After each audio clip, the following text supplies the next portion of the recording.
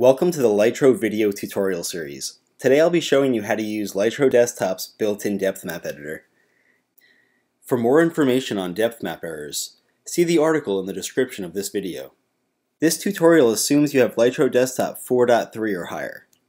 I'm doing this on my Mac, but it's the same process on Windows.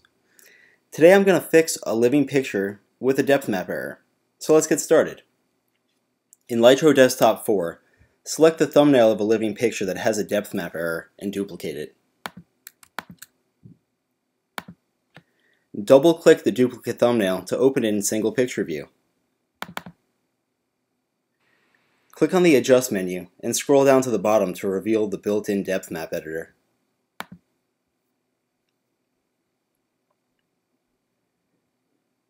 Now click Edit to start editing the depth map. Now that the depth map is visible on screen, we can see more clearly where these errors are occurring. To see a representation of your living picture on top of the depth map, slide the depth map opacity slider to the left.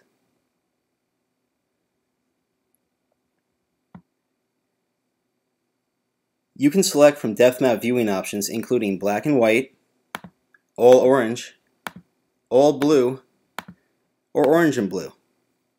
I recommend black and white or orange and blue to get a larger range of colors or shades in the depth map. This will make editing easier later in the process.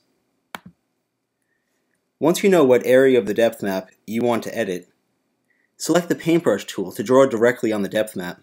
You can adjust the size of the brush using the radius tool,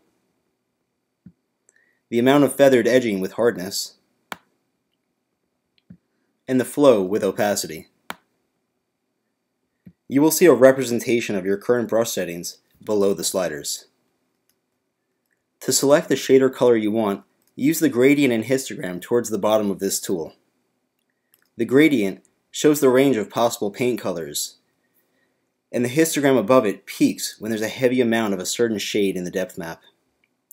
This feature decreases the time needed to find the right color. Additionally, you can use the eyedropper tool to click on a specific section of the depth map. This will make the selected color your paintbrush's current value. You will notice that for some images, the histogram only covers a small section of the overall range of colors. You can expand that range to fill the entire gradient by clicking on the depth map expander tool above the depth map. This change will only be visual in the depth map editor to assist you and make it easier to edit the depth map. I will now fix a problematic part of the depth map using the paintbrush tool.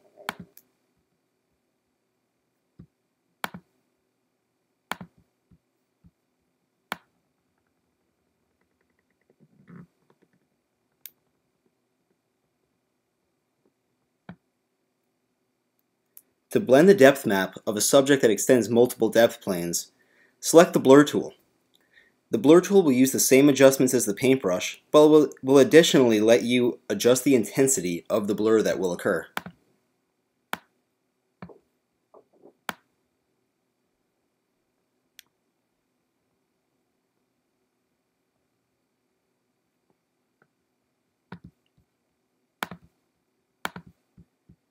And I just want to use the paintbrush one more time to just even it out, then use the blur to blur that right in. And that's a bunch better.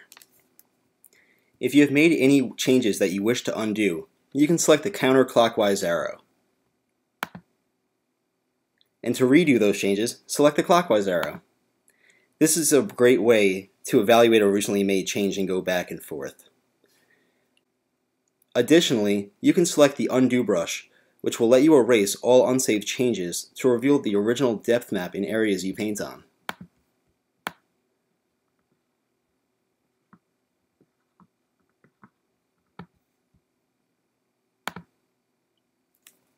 Once you have made all desired changes, click Done in the lower right corner.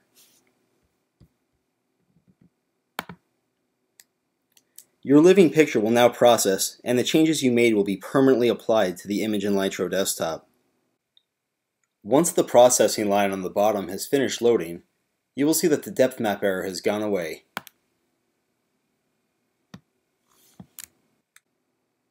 If you have any additional questions about Lytro Desktop's built-in depth map editor, please contact support by email at support@lytro.com.